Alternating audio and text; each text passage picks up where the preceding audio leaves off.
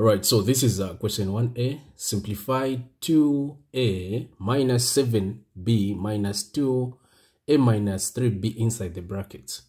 So if you followed nicely, or if you've been following my postings, this is a test for November. Our online students wrote this test, and the solutions for these all questions will be put in this video. So please watch the video up to the end.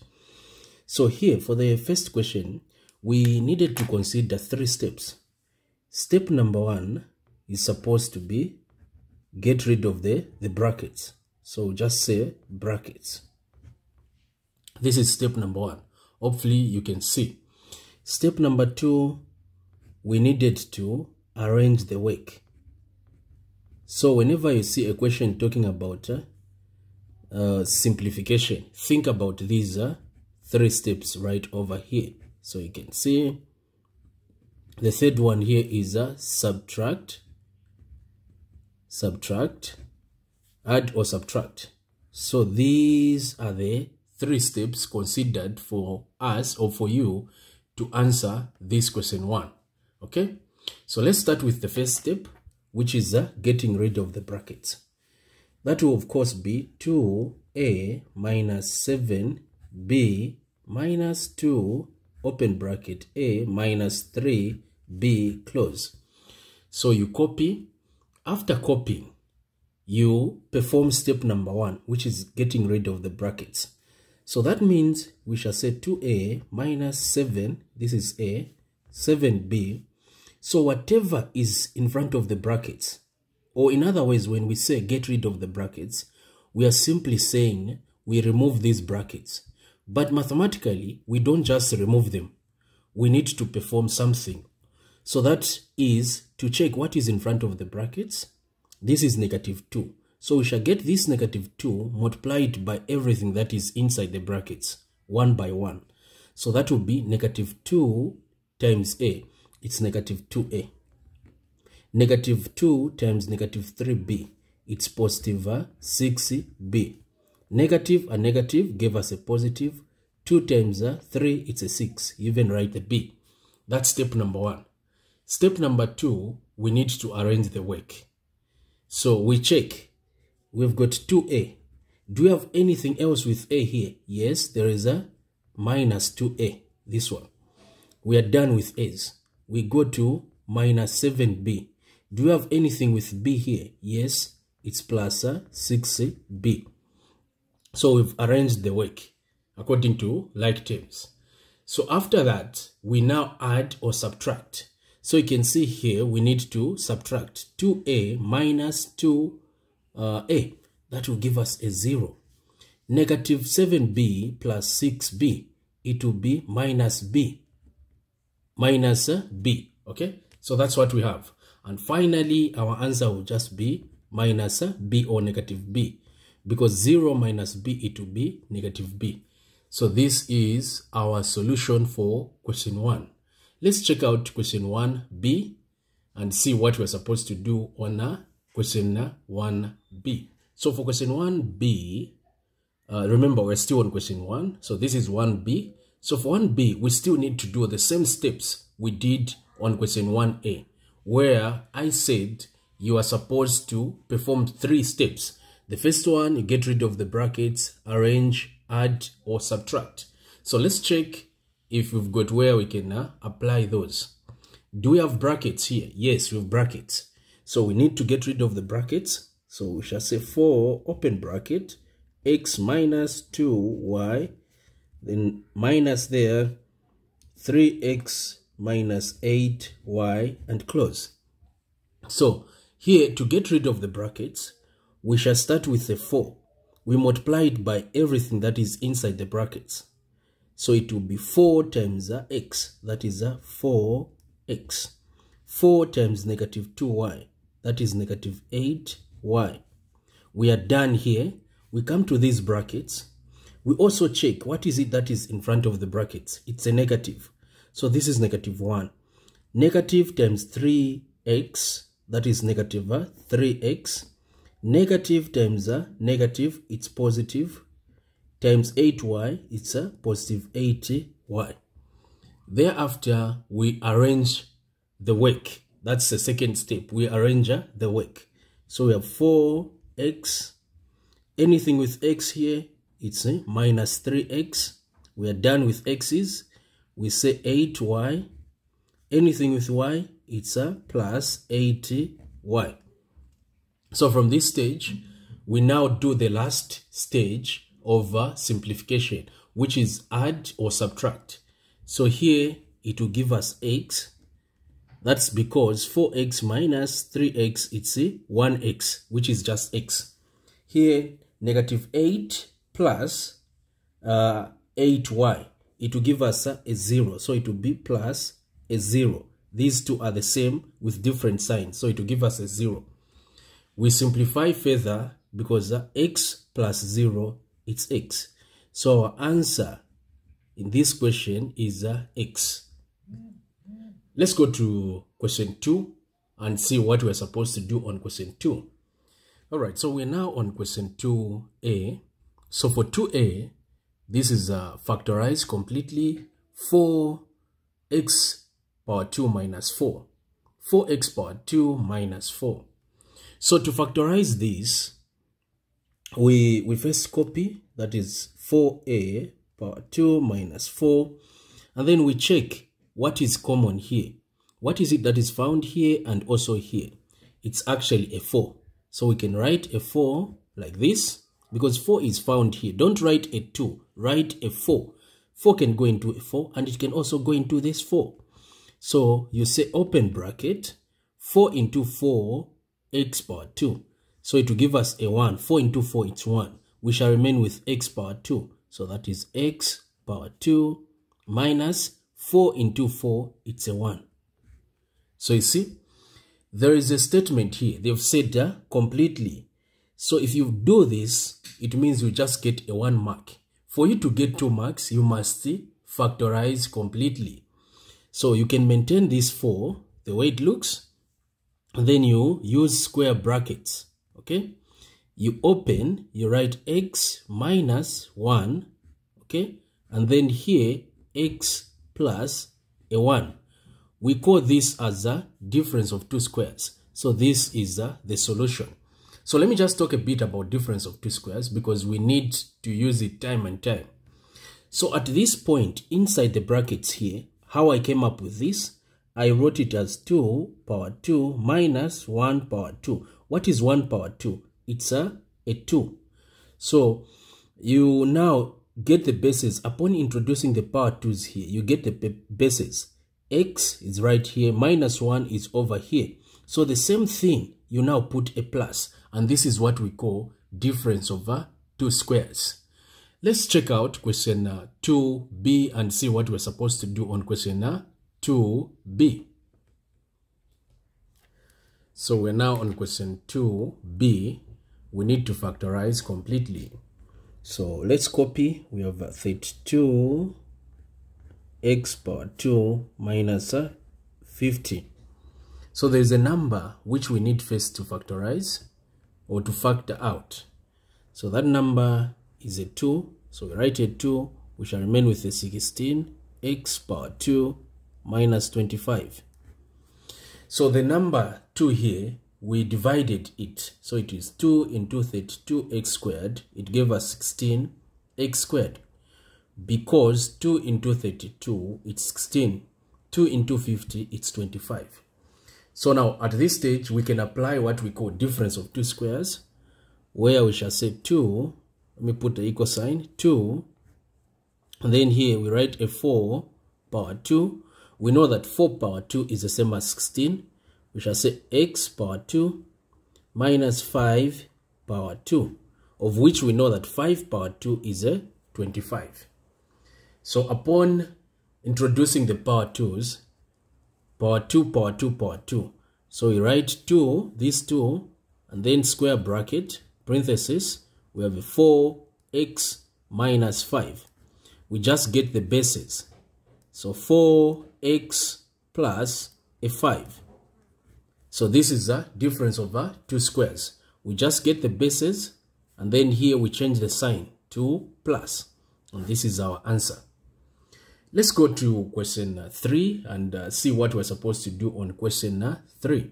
Okay, so we're now on question 3A. Question 3A is on sets. And for us to answer this, we put either numbers or letters in the spaces. These numbers are there to help us identify the region where we want to shade. So once you do that, you now start with A complement. Remember, we've got A complement. So you can identify your A complement. A complement. So when you list A complement, you check what is A complement. And everything that is outside A. So in A we have 1, 2, 4, 5. Don't get these. Get what is outside set A. We have 3, 6, 7, and 8. So these are outside set A. After that, you identify your B union C. So what is our B union C? Everything that is in B and C. So we've got a 2, 3, 5, 6 there, 7. Let me write it here, 7, 8. So these are the elements that are found in set B and set C. Okay. So next, we now identify A complement intersect B union C. Okay. So meaning the intersection of this and this. What is the intersection? So the intersection of A complement and B union C will simply be equal to a 3 is found here and here. 6 is right over here and it's here. What else? 7 is here and it's also found in this other set. So we can write them as a 3, I'm running out of space, so let me put it down here. 3, 6, 7. So these are the region, or these are the numbers we need to shade, or the positions where they are. That's where we need to shade. So I've got 3, 6, and 7. So this is where our solution is. Hopefully you can see what I'm doing here. You just shade nicely. So this is the solution for this question. Let's go to question 3B and see what we're supposed to do on question 3. All right, so for question B, they want us to list A union B complement. So to list this, we must first start with what is inside. That is A union B. So we shall say A union B. We first need to understand what is A union B first of all. Because complement means don't get what is inside here. A union B. So don't get A union B. So what you're going to do here will simply be to list A union B. Everything that is in set A and what is in set B.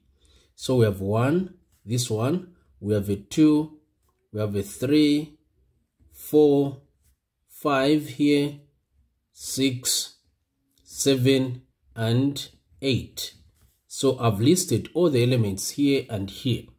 So once you get to understand what they are asking you not to get, which is A union B, you can now find your A union B complement, the opposite, or what is not found here.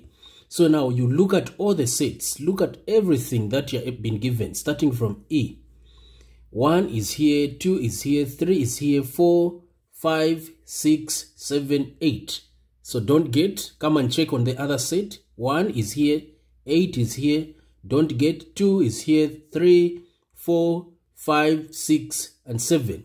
So meaning everything that we've listed here are found here. That means we don't have anything apart from what is here. So we're going to write our answer as the empty. we write the brackets without anything inside. Or if you don't want to write it like this, you can write it like that. That means empty set. So this is the empty set. Let's go to question 4a and see what we're supposed to do on question 4a. All right, so for question 4a here, it's under algebra. We copy the equation. So this is a given equation. Now to solve for x, we divide both sides by a 25. So this 25 into 25, it will just give us a 1. So we shall remain with the x power 2, that is to the left hand side. And to the right hand side, we say 5 into 5, it's a 1. Into 25, it's a 5.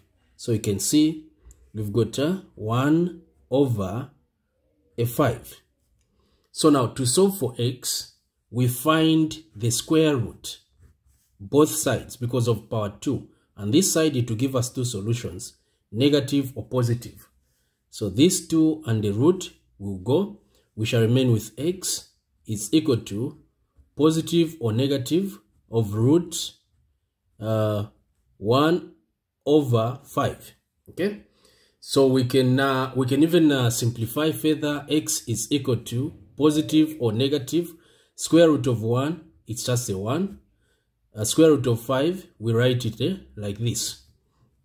Therefore, finally, the solutions are 1 over 5, or x will be equal to negative 1 over a 5. So these are the two solutions. Let's go to question 4b and see what we're supposed to do on question 4b. All right, so we've got question 4b.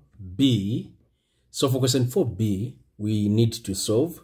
We've got 2 power 2x minus 1 is equal to 16 power negative 2x.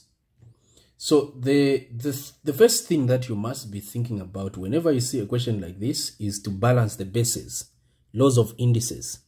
What base do we have here? It's a 2. So let's write a 2 power 2x minus 1. So we must make sure that this 16 becomes a 2 power 4 so that we balance the bases. When we say 2 power 4, this is multiplying 2 by itself 4 times. It's the same as 16. Okay? So if I don't want to write 16, I write 2 power 4, it's 16. Then I put the brackets, copy the power, whichever power is up here. Okay? So that's what we're supposed to do. So upon seeing that the bases are balanced, you can see this is 2 and this is 2. Forget about the bases, copy the powers. So we've got 2x minus 1 is equal to 4, open bracket, negative 2x, like that. So we now solve this equation. Very easy to solve. So this is giving us negative 8x, because 2 times negative 2x, it's negative 8x. We balance the bases. We have 2x plus 8x is equal to a 1. We've just balanced, we've just grouped the like terms, not balancing the bases, but grouping the like terms. We've got 10x is equal to a 1, because 2 plus 8, it's 10. You divide by a 10 to solve for x. So the 10 and the 10 will go. We shall remain with x is equal to 1 over 10. This is our solution. Let's go to question 5 and see what we're supposed to do on question 5. Right, so for question 5a, so we need to solve this equation. We've got 2x minus 1 power 2 is equal to 25. So the first thing here must be to get rid of a power 2. So meaning this side we shall have a positive or negative 5, square root over 25. While the other side, we maintain what we have inside, because 2 and the root would disappear. So now our job is to solve the two equations. 2x minus 1 is equal to a 5, or 2x minus 1 is equal to negative 5. So these are the two equations we need to solve. We shall group the like terms, and this is what we are getting here. So 2x is equal to a 6. Divide both sides by 2, the 2 and the 2 will go. We shall remain with x is equal to 2 into 2, 1 into 6, it's a 3. So I've got this as our answer. The next will be the other side here. We group the like terms. So we have 2x is equal to negative 4. Divide by 2 both sides. So the 2 and the 2 will go. X will simply be equal to a negative 2, because 2 into 2 is 1. Into negative 4, it's a negative 2. And these are the two solutions for question 5a. Let's check out question 5b and see what we need to do on our last question, which is question 5b. Okay, so this is the last question, question 5. We need to solve 2x power 2 plus 5x minus 3 is equal to a 0. So how do we solve?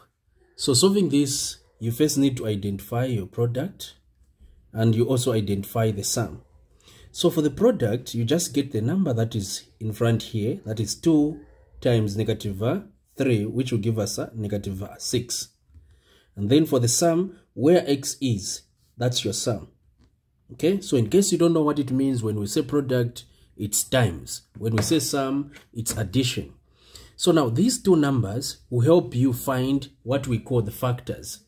So factors will simply be two numbers such that when you multiply them, they give you negative 6, and when you add them, they give you a 5.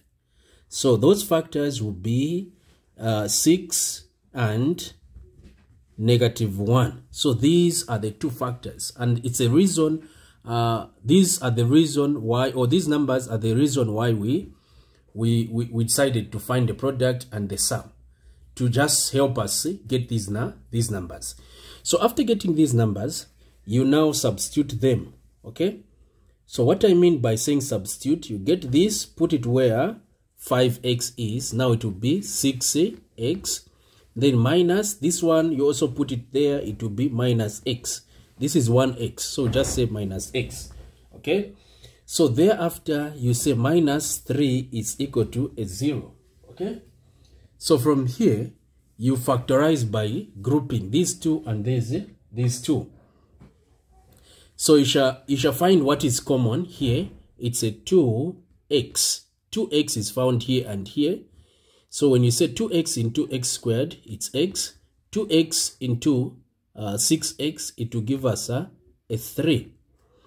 We also find what is common here. It's a negative 1. So we shall have x plus a 3 is equal to a 0.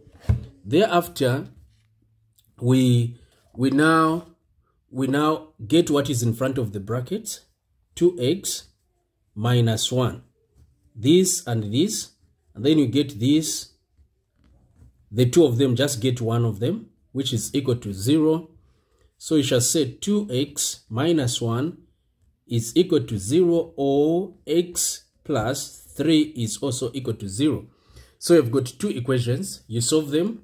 So this one, we group the like terms. This will come this side, it will be positive. It's negative now, it will be positive. You divide by 2 to solve for x.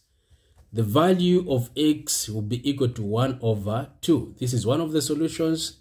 The other one, you come to this one, it will be negative 3. Just solve this, it will be negative 3. Thank you so much for watching. This has been Sichamba Jacob. Kindly remember that we've opened a center in Chingola. We've got a center.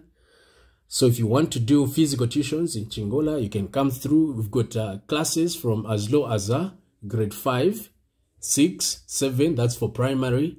For secondary, that's junior secondary, we've got 8 and 9. For senior secondary, we've got 10, 11, 12. We also have GCE. So make sure you enroll now with us. If you are interested, you can WhatsApp or call this number. That's for physical if you're in Chingola. And if you're outside Chingola, remember that we offer online tuitions. Okay, we offer online tuitions. You can also get in touch with us on this same number. If you're outside Chingola, we will add you to our online classes and start learning with us.